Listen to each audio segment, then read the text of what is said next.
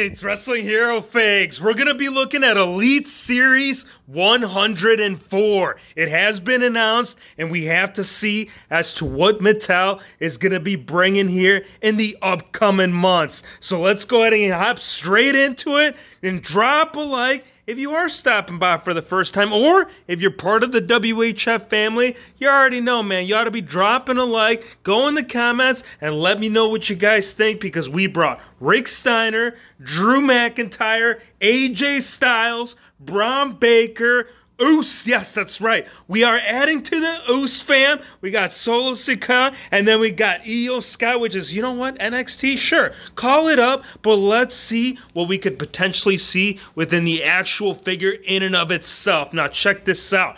Family, that's what it's all about, right? You gather up the whole squad. Now, unfortunately, we have lost some, right? Couple of days, not very good. Elimination Chamber did have some mishaps, but that's all good, though, because now that we can finally round up, right, having him alongside Big Dog, I think one more Oos, it's gotta happen, you guys. Plus, we got those unanswered questions that we need to see, and if you guys don't know, you guys ought to be checking this guy out. Eminem Fryer, huge shout out to my brother. He's always piecing these things together, which, you know, I think it's perfect timing to talk about Wrestlemania season, and that's what we're gonna also get into, you guys. I want to give you some of my thoughts as far as what we could see right here with upcoming elites, as well as, of course, Ultimate Editions. Now, as you guys know, yes, there's a Legends deal. There is something to AEW happening right now, which unfortunately Bryan Danielson could not partake in this, but if they did, this would be insane, right? I mean, after all, how many damn ranks have we gotten?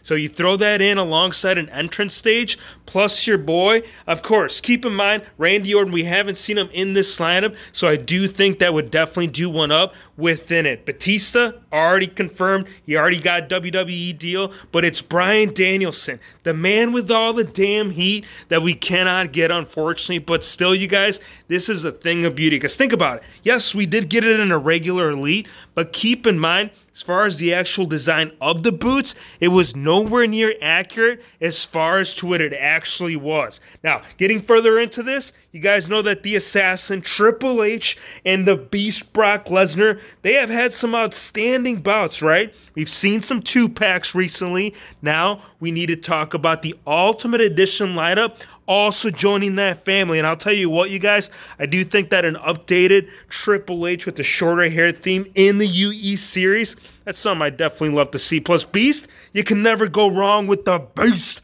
Brock Lesnar. Now, getting further in, got to go back to the classic days, you guys. One of the first ladder matches in WWE history. This would be cool. Now, I really like that Eminem Fryer actually did add a little some extra. And also, ideally, right? Because think about it. We've already seen a lot of the same reuse, you know, whether it's a wrestling ring or similar accessories. I think the surrounding of the apron would be really nice. Plus, Shawn Michaels in a white gear, without a shadow of a doubt, be a nice little plus within the classic theme. Now, getting into some Ultimate Editions, do you think that Austin Theory is highly due? Eminem Fryer brought a great representation right there with the United States Championship, you guys. Definitely drop a like if you guys think that this man is piecing together some beautiful things. And you know what, Mattel? Here's the other thing, too. If this doesn't occur within the next 2 years, I feel like you guys need to be talking to this man, because as far as Deliverance, oh yeah, that is right, you guys. Official images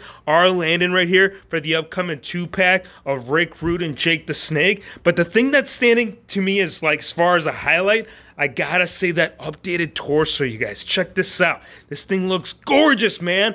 You're getting a whole new ripped torso, which we actually have not seen in the UE series. So you guys already know them custom fixed ski upsies. We gotta get multiples of these, because without a doubt, we're gonna have to use them. Now, right here for Jake the Snake, it's actually looking identical to the upcoming Scott Hall, also known as your boy right there, Razor Ramon. Only difference, it looks like that the chest piece, it seems to have a little bit less hair. Getting into some AEW, you guys, that's right. We are talking about Unmatched Series 9, Moxley, Yuta, Hayter, Reynolds, Kester, Danielson, and Captain Nzano. Now, Nzano, this is insane. Who would ever think that Waterboy would have made a perfect recreation of the very first Paul White figure in AEW? Pretty exciting to see as to how they will deliver this, man, in figure format. Give me your thoughts. Let me know what you guys think of Elite Series 104. Let me know what you guys think as far as what figures should we get in the upcoming WrestleMania Elites.